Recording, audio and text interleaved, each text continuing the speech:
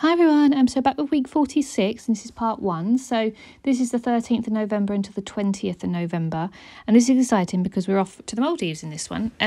So we booked the Maldives back in January. You saw it in week 1 of my project live, but we didn't tell anyone. We didn't tell any of our family and friends and everything like that because we just didn't want to get disappointed. We didn't want to say we're going to the Maldives and have this big lovely holiday to look forward to, and then it got cancelled due to COVID because we didn't know how it was going to be coming into the winter. But we managed to go and it all went smoothly and it was the most amazing holiday I've ever had. It just ticked every expectation and more than we ever thought we had of the Maldives, and it was just beautiful. We had really good weather, and yeah, I would highly recommend it to anyone that wants to go.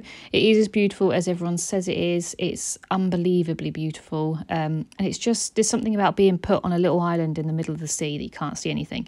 It's really relaxing actually, even though at first it scared me, but it was unbelievable. So highly recommended destination.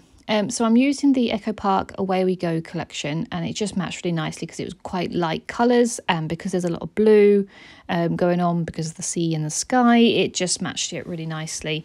And yeah, I hadn't used it yet, so I really wanted to start using it. It had like palm trees and, you know, all the typical sort of holiday stickers and stuff to go with it, so it was really good to use.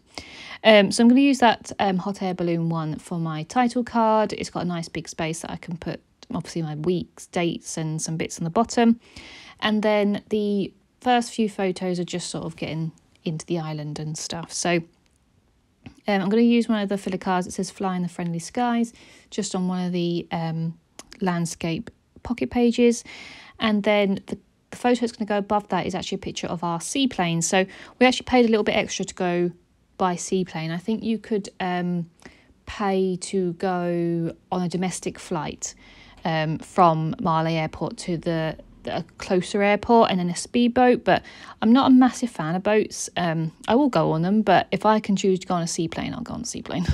And it's one of those things that I really wanted to experience whilst in the Maldives as well. So that was a picture of that. So I'm using just these cheap pastel colour 6x6 paper pad from Craft Sensations just to go on the back of the photo, just because it matched the colours. And then on top of those photos, I'm just going to put some sunglasses, and what I like about this sticker sheet, it's got cute little like lined arrows, and I just thought it was quite cute, so I just put a little arrow just pointing to the seaplane on that one. And then the large photo that's going to go on the right hand side is a picture of the view from the seaplane. It was unbelievable. I was a bit nervous about it because our journey down into the Maldives was a little bit bumpy, and I worried the seaplane wasn't going to handle that very well, but because it flies lower and for some reason it just didn't seem to get that bumpy, it was just really cool just to look out the window. And yeah, you saw all these lovely views, and it went really, really quick. So it was like a 35-minute journey, 40-minute journey. We were really tired though, so we were just looking forward to getting to our beds. But yeah, just to look out the window and see those views were incredible.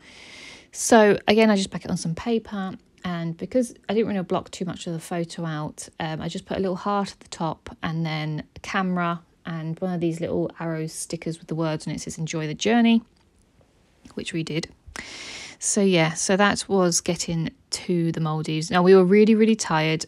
We had an overnight flight from Heathrow, and that was 10 hours overnight. So we took off at 6 p.m. So we was tired anyway because we should have been going to bed a bit later on. And then we landed, and then we had to wait for the seaplane because they sort of come in like buses or like trains. You know, you have to wait for a certain one. It's not like they're just there to pick you up wherever you land. You've got to wait for it to fill. So obviously they take people that are going on the same, you know, accommodation as you, but there also might be couples that are going, or people going to other resorts close by. So it does actually work like a bit like a bus, where they come and go from different resorts. So you take off and land. On the way back, we actually did that. So on the way back, we actually landed twice and picked people up. So it's just an odd thing to think it's so easy just to land a little seaplane, but I suppose you can land wherever you want when you've got, you know, the paddles on the water.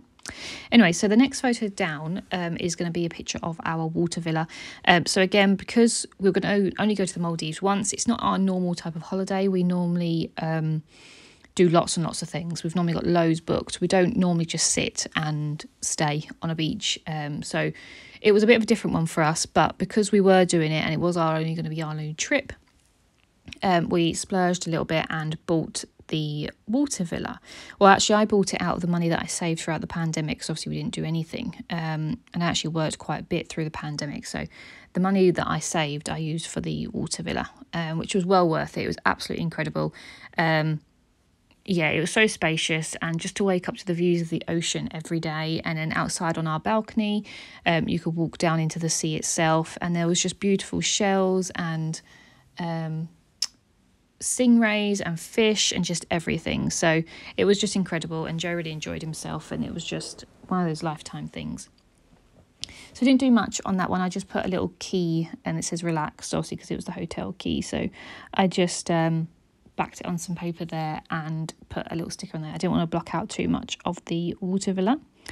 And then the last photo that's going to go on the left hand side is a picture of me on our balcony. As I said, the water was beautiful, but the weather was amazing. We did get a few little rain spots, but it didn't dampen anything. If anything, it cooled it down a little bit. It wasn't too muggy, but you could definitely feel when it needed to rain. But with that one, I just put some palm trees and flowers at the bottom with some washi tape. The washi tape that I'm using is actually from Paper Chase. It's it came with like a Peter Rabbit collection, which I randomly bought, but I like the blue and yellow sort of stripe one that came with it, so I think that's why I bought it. But I just put some washi tape at the bottom and put some flowers and palm trees at the bottom of that one. And then that's that. And then the only other bits I put in is obviously 2 filler cards. So I use one to use as a journaling card, and it says "We are here," and it's got like a really nice yellow border. And then I use a portrait filler card that says "Welcome to Paradise" about it. So that's obviously perfect for this layout. So it worked out really nicely with the collection, as I said, with all the palm trees and the nice colours and stuff. So yeah, it was really good to use some of this collection up. I might use it in my main travel album. I'm not too sure. I haven't got to the Maldives yet, so I'll have to see what collections I'm going to use, if I'm going to use any. I don't always use sort of my American Project Life collections with my actual travel scrapbooks, because I've got so much other stuff that I'm wanting to use that I don't think to pull out some of these collections, but I might do, depending on what I decide closer to the time when I come around to doing the Maldives. So yes, that's all of the cards put in. So for my title card, I'm just going to use these alphas, which are actually from Neon Sheep, and they're like a purpley and blue ombre effect. They're like plasticky, and there's not many of them, but I wasn't too sure about the purple, but there is a little bit of purple in the collection, but I wanted the blue, and luckily there was actually the the letters I wanted to use and numbers were actually more blue, so that was good, so I got to use that. So then I just put week 46, and then I stamp the 13th of November to the 20th, and put a little geotag in the middle, and I'm going to use one of these 2x2 cards just to fill that space at the bottom, and it matches the colours and stuff, and it just says "See the World," so I just put that at the bottom there. And as I said, I just stamped my date and I put a yellow geotag in the middle just to separate the 2 dates. And that's pretty much it for this week. So I love looking back at my travel bits in the album. As I said before, I do sometimes struggle to know which ones to put in, what photos to put in, but it always works out quite nicely. I just try to put the main highlights in, and obviously everything else will go in my main travel scrapbook when I get round to doing it. So I hope you enjoyed this one. Thanks. Bye.